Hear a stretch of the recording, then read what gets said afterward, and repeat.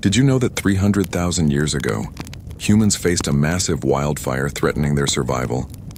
Discover how they turned chaos into a groundbreaking victory. As flames ravaged the landscape, early humans realized that controlling fire could offer incredible advantages. But how did they manage such a force?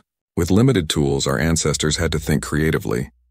They began by clearing vegetation to create barriers, reducing the fuel available for the fire. Next, they used water sources like rivers and lakes to control the spread.